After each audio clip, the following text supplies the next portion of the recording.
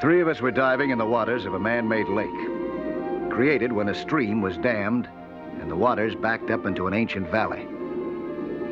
Once this had been mining country, but now the mine shafts were dark recesses where fish lay their eggs. One of my companions was Al Turner. I was training him for the permanent job of underwater maintenance.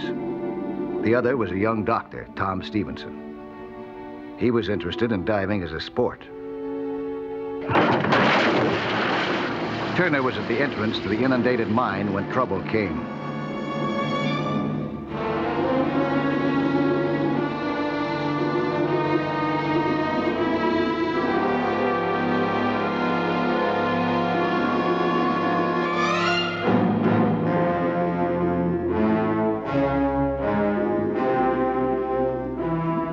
Dr. Stevenson and I got him out of there as fast as we could, but we hadn't seen anything like real trouble yet.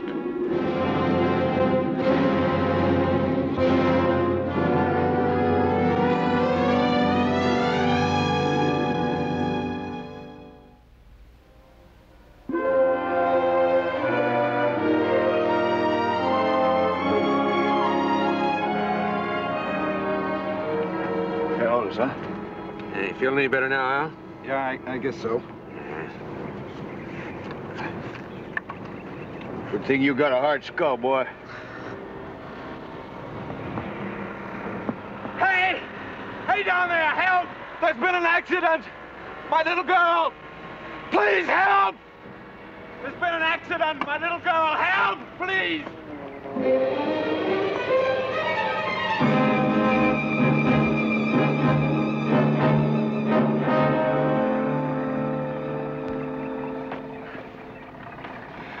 My little girl. She's trapped in a well. I turned my head and suddenly she was gone. Where? Where is she? Over here.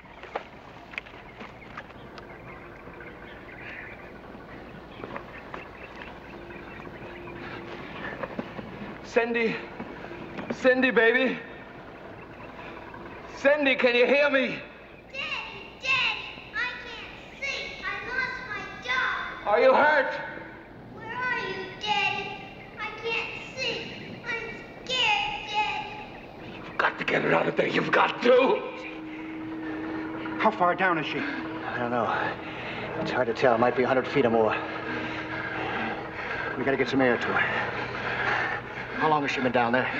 It just happened. Mike, this isn't a well. It's too narrow. Must be an air shaft leading down to one of those old mines. I don't know how long she's going to be able to breathe down there. There's an air compressor in the back of my car. And 100 foot of hose. That ought to do it. I'll bring the car up here. Good, Al. There's a motel up the highway. We gotta call the police. I'll call him. You've got to get her out. You've got to. Help. It's not gonna help. Listen here. You just keep talking to her, you understand? Just keep talking to her, huh? Cindy, remember the time... It's a miracle how people respond to an emergency. In practically no time, it seemed, dozens of volunteer workers had assembled and heavy drilling equipment was at work trying to sink a shaft to reach the trapped child.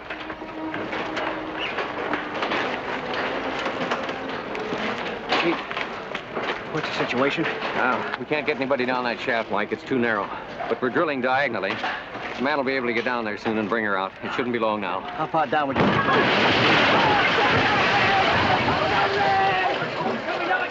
Let me go! Let me go! What are you gonna do? Mike, there isn't anything we can do until we hear from the Geological Institute in Springtown. No, it'll take too long. If we're gonna get her out alive, we gotta act now. There's nothing I'd like better. But until we learn the extent of that damage down there, drilling is out of the question. But this whole cliff would slide down into the lake. She's trapped in an air shaft. Yeah. It's gotta connect that mine tunnel below, huh? I know, Mike, but that mine tunnel is now underwater. I know that. That gives me a chance to do something now. Mike! As I entered the water, I was hopeful. There was no guarantee that Cindy was still alive. But if she were, I was sure that I could get into the old mine shaft toward which she had fallen. The mine entrance wasn't deep. I swam inside. An underwater attempt to locate the child is being made by Mike Nelson, the expert skin diver who helped in the earlier attempt to rescue the little girl. He's trying to get to the air shaft through one of the submerged mines under Fenton's Point.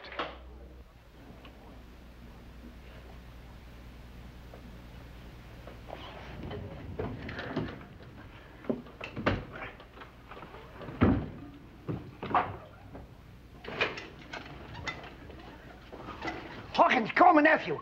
I got to talk to him. About what? The cave-in at Fenton's Point. That skin diver ain't gonna make it. I worked in them gopher holes 35 years ago. I know. I do not intend to bother Dr. Stevenson with any more of your nonsense. Oh, now, looky here, Hawkins. I've done some pretty crazy things here in the past, but this here's on the level.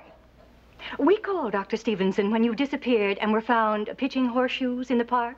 We called him again when you locked yourself up in the bathroom because you didn't want a salt-free diet. And we called him again when you sounded the fire alarm and brought the whole fire department down here. Well, I do not intend to call Dr. Stevenson this time. Time and water had made a shambles of the mine shaft. I had to pick my way between fallen timbers and rock slides.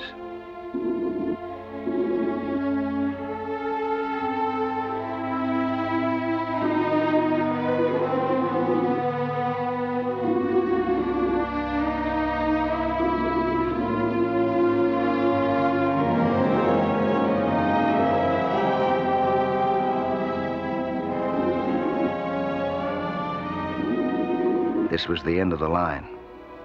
The debris blocked the tunnel completely. I could go no further. With sinking heart, I gave up and started back.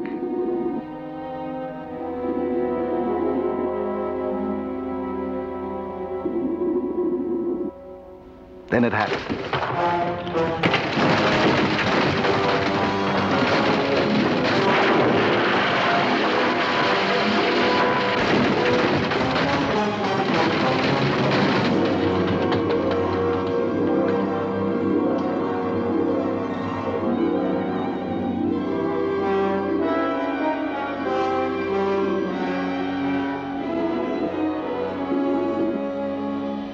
I was trapped. My tanks were caught under the fallen timbers. I couldn't budge them. My regulator was damaged too. I was having trouble getting air.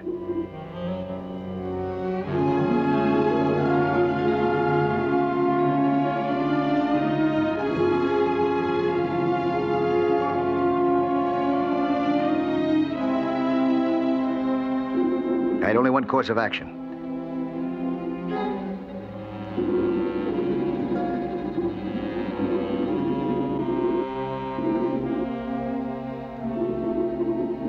I slipped out of my harness, sucked what air I could from the mouthpiece, held my breath, and started up, hoping that I could last till I reached the surface.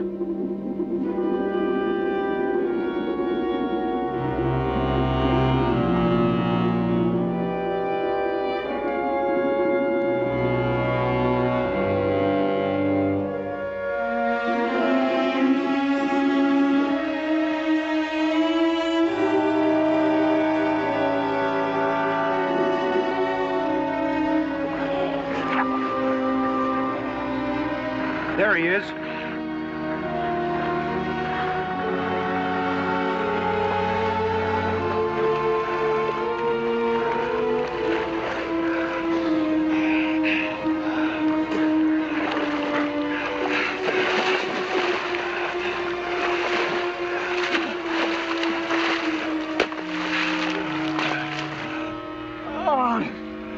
What happened, Mike? Are you hurt, Mike? What happened to your equipment? I had to ditch it. The tunnel, it caved in. I can't reach her. Well, if you can't reach Cindy, Mike, nobody can. I just got a call from Springtown. Positively no drilling above. I'm afraid that closes the case, Mike.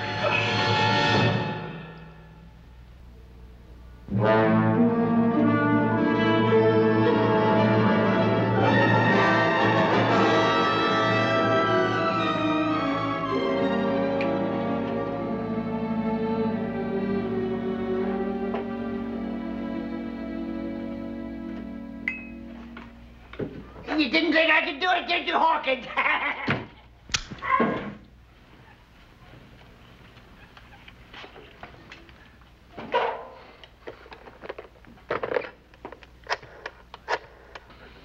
Mike, you did all you could.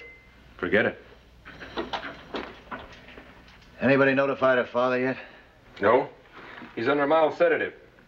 There'll be plenty of time to tell him when he wakes up.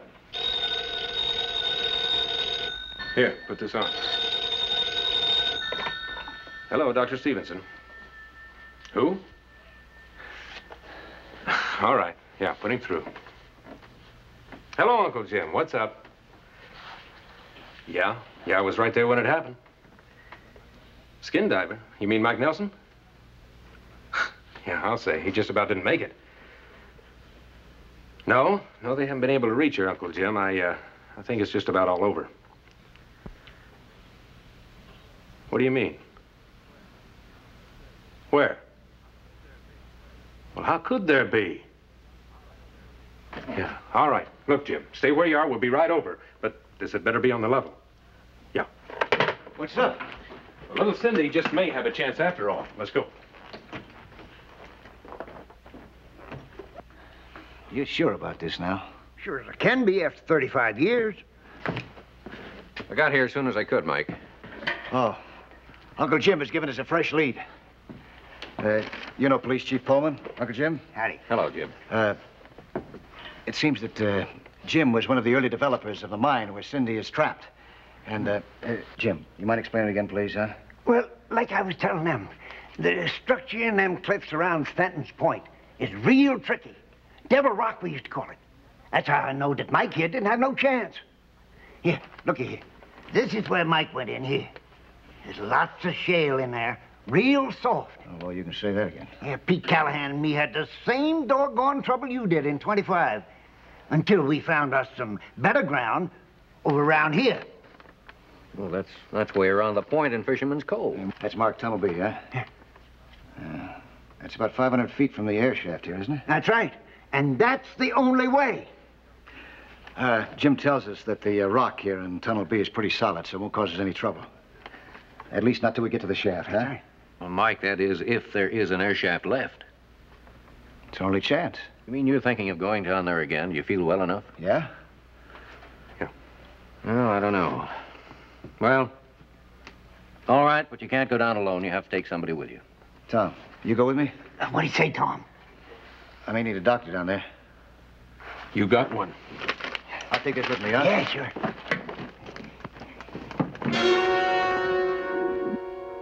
"20 minutes later, Tom and I were in the water at Fisherman's Cove.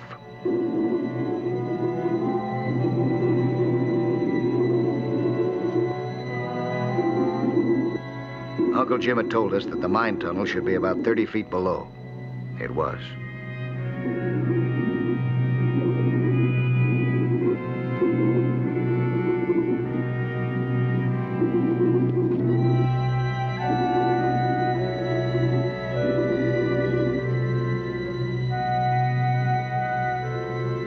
Uncle Jim was right about the geological structure, too. This tunnel was solid.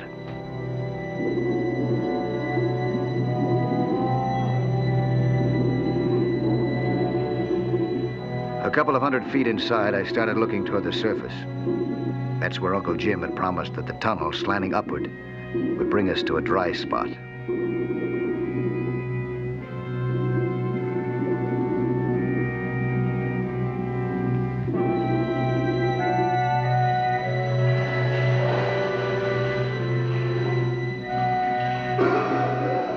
The air was so foul that we couldn't breathe it. I was glad we were carrying our own supply along with us.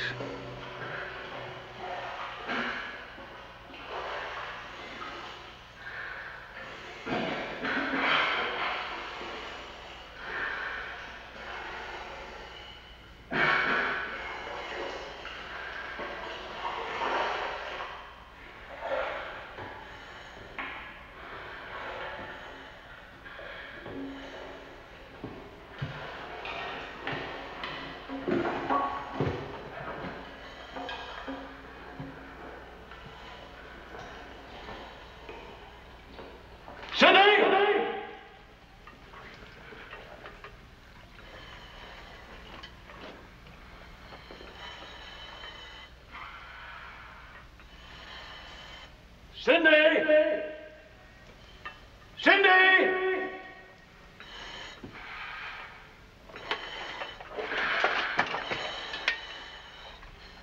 Cindy! Cindy! It's the end of the line, Mike. Check that wall back there. But be careful. We don't want to stir any cave-ins.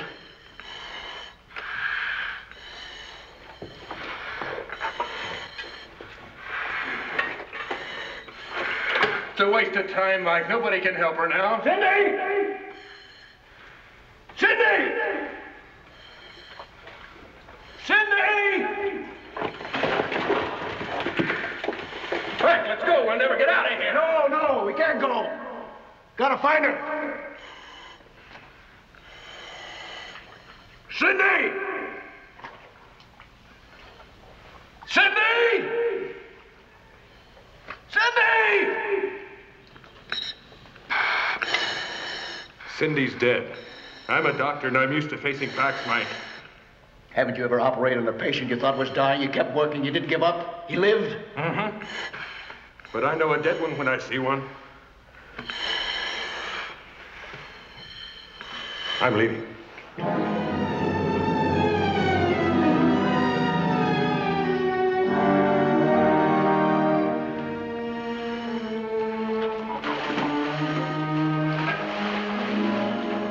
I didn't blame Tom, but I couldn't give up now. I knew that somewhere in that broken rock above me was a tiny child. Dead or alive, she had to be there.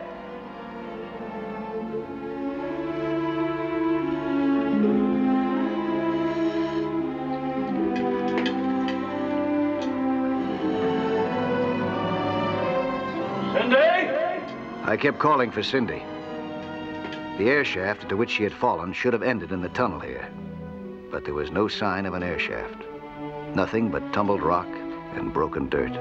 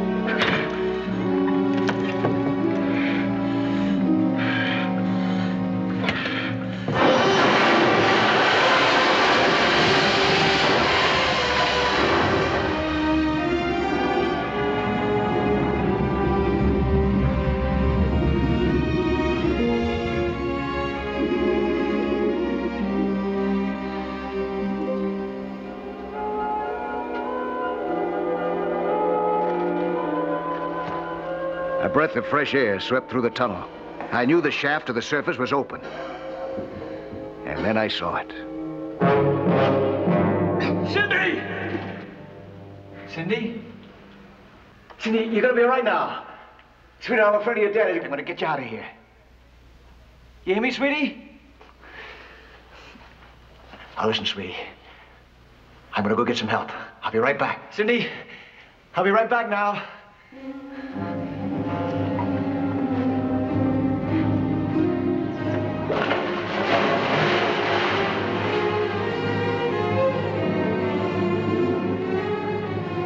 I needed Tom. Cindy seemed to be in a state of shock. She might be seriously injured. She was out of my reach, too. I needed help to climb to her.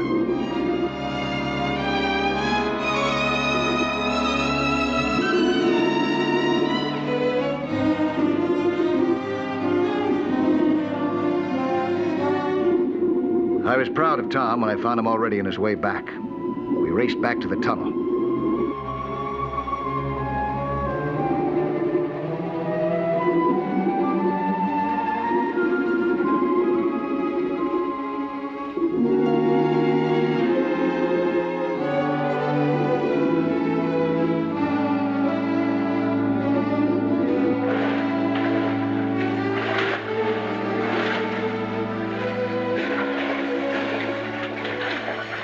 found her.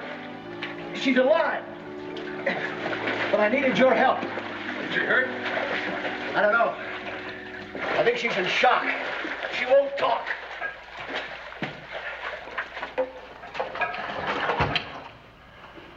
Hi, sweetie. Told you to be back, huh? We're gonna get you out of here now. Come on. Here. Give me that lace.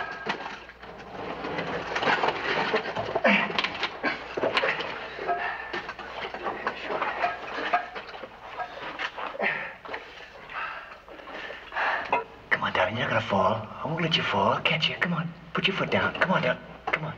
That's the girl. Swing your other foot over now. That's right. Now listen, sweetie. You just fall, and I'll catch you, sweetheart. That's it. Come on, fall right forward.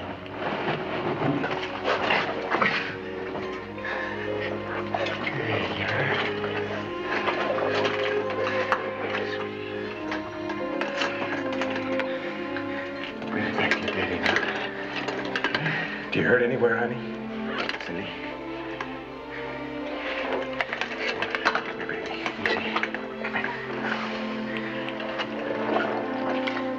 Cindy, honey. You hurt anywhere? Maybe. You know her, huh? She belong to you? Sweetie, we're gonna take you swimming now, huh? You wanna go swimming with us? Huh, sweetie? You like to swim? You ever been in the water? Huh? Have you? Okay, sweetie.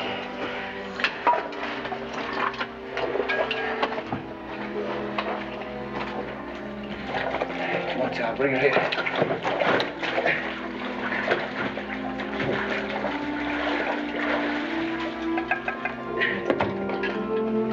Oh, sweetie.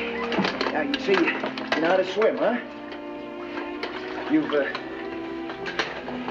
You've been swimming before? I prepared Cindy for the underwater trip. She would have to keep the mouthpiece clamped down while I held her nose. I prayed that she wouldn't panic.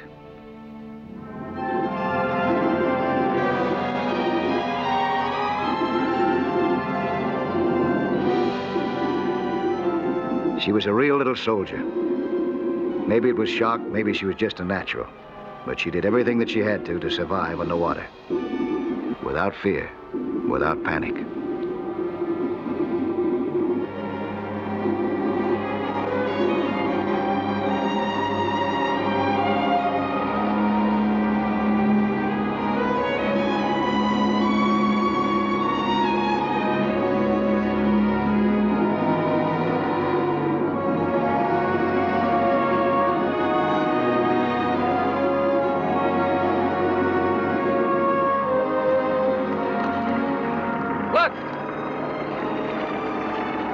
They got her! They have!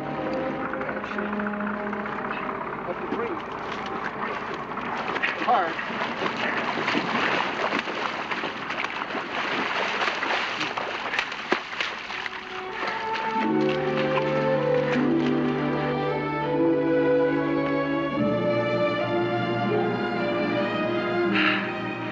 Nothing wrong with her that a few seconds with her daddy won't cure.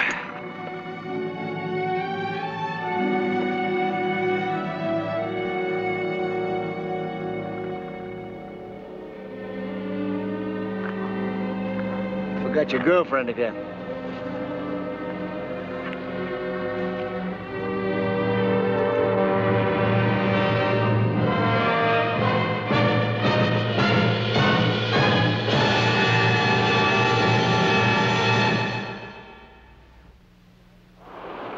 Hello there. I'm Lloyd Bridges. Skin diving is fun and adventure for young and old, but it can be dangerous. So know the sport well and don't take any chances. Be with you next week for another exciting sea hunt.